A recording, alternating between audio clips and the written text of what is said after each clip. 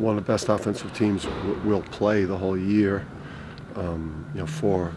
Four players returning have played in the Final Four, and have been champions in this league and in a top-level program.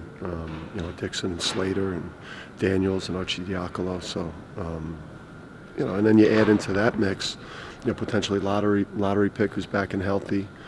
A couple other guys in Longino, and my a guy from Jersey City who's a top freshman guard, one of the top freshman guards in the country. I mean, they have a lot of really top level blue chip recruits and guys that have won championships and gone to the Final Four. So it's a hard game. I think we're obviously better. We've got a better team, and we're coming into game 14 in a strong position.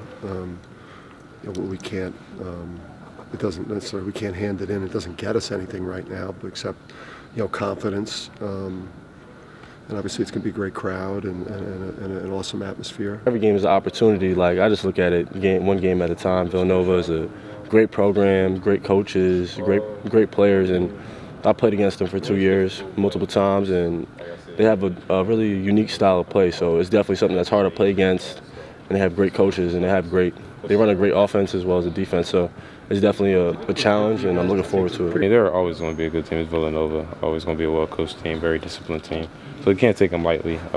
Always got to come to play. Can't make many mistakes with them because they'll make you pay for it. So yeah.